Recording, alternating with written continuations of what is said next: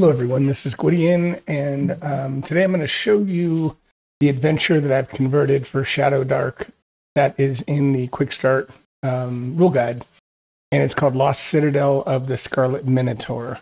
I'm going to try not to go through the whole thing because this could take a very long time, so there are spoilers, so as you can probably already see, so please do not look at this video, if you're going to be a player in one of these games.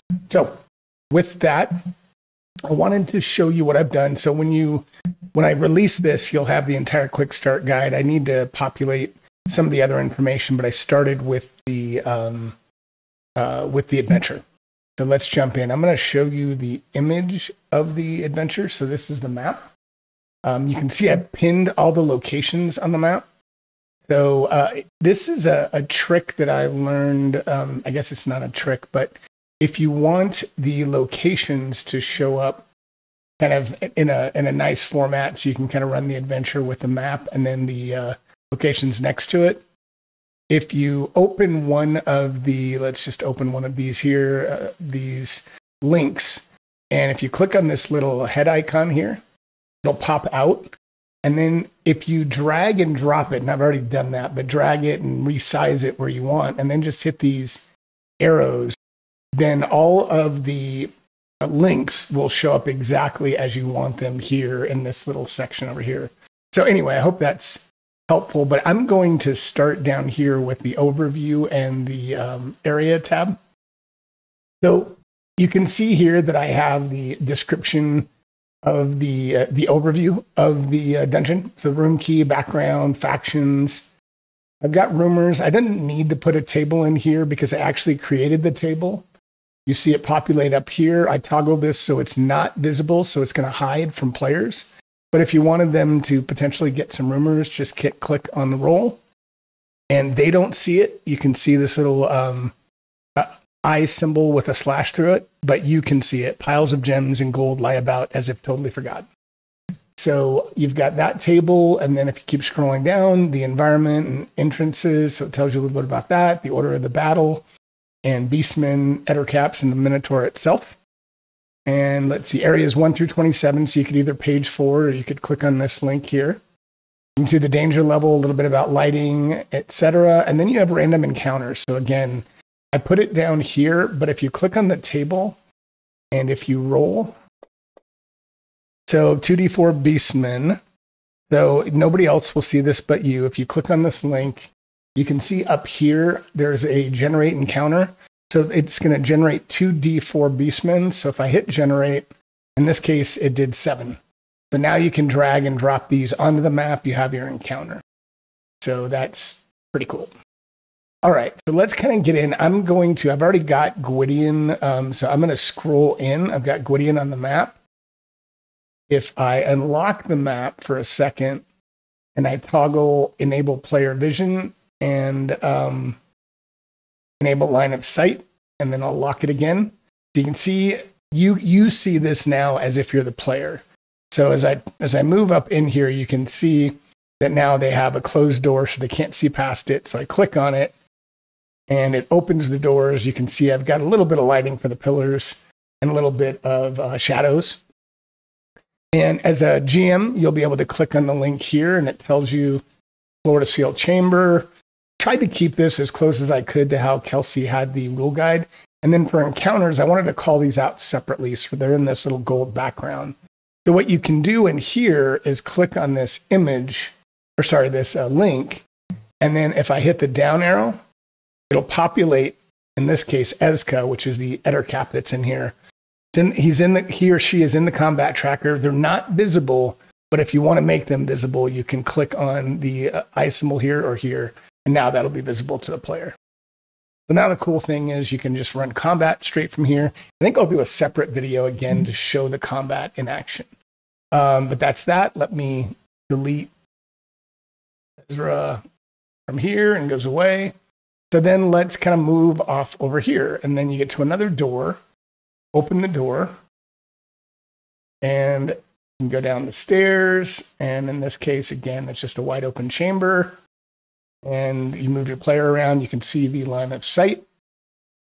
And again, blinding cave. I have the description. I've got the ambush. So you do, if you do run into these eder caps, you can click the down arrow and I place them, or you can move them if you want.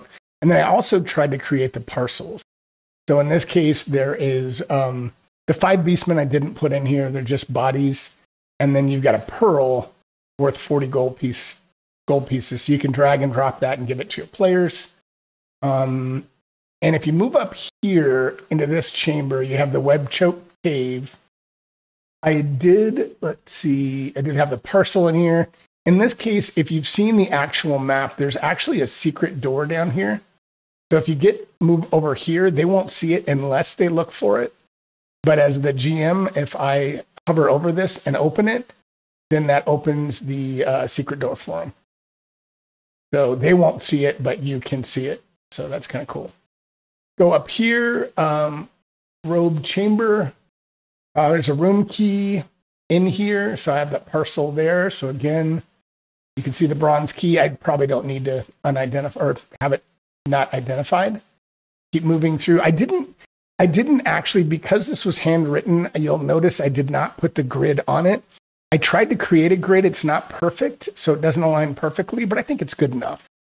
So I just left it off so you don't see it and just leave the grid that's written in here.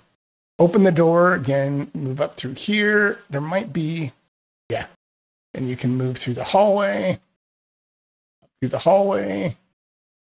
down here. It looks like a little bit of legacy line of sight that I need to move. Move into here. I tried to when I could. Yeah, this is a good one. This is the bathhouse. So you can, what I tried to do for the encounters here. So in this case, if I drag this over there, the statue turns and spews water, or sorry, scalding water. And it causes 1d4 damage.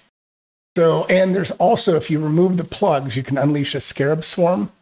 So if you go into this room, and then if you click the down arrow, I have the scarab swarm in here. I'm not sure exactly where it should be, but I envision the basins here.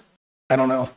And then if you walk up to the statue trap, and if I make this visible, so you can run the statue trap by move up to the combat tracker and click this down arrow. You can see I've got the actual trap here. So what you can do is obviously you can do the dex save from the player, but if the player fails, you can target the player and then roll damage. And then you can see it did 1 damage, 1d4. It applied the damage directly to Gwydion. So I tried to do that for all of the traps. So that's, I mean, look, I could go through this entire thing, but I don't think that would be super useful. Let me get out of the line of sight for a second. So yeah, so if you look back again, I tried to toggle all of the, have all the doors in here. You can see if I open this again, toggle line of sight. I think I have all the doors, and I tried to do terrain in here. You can see the secret doors where they're listed. So I think I did a, okay job getting this all set up. And then again, if you toggle all of the different links, you can click on any of these links and it'll show up over here. So it's pretty easy to run and just go directly to the the notes here. So that's it. I might release this soon. It's going to take me a little bit longer to do the rest of the ref manual here. So I've got all of the links here ready to go, but I need to spend the time to copy and paste all this in.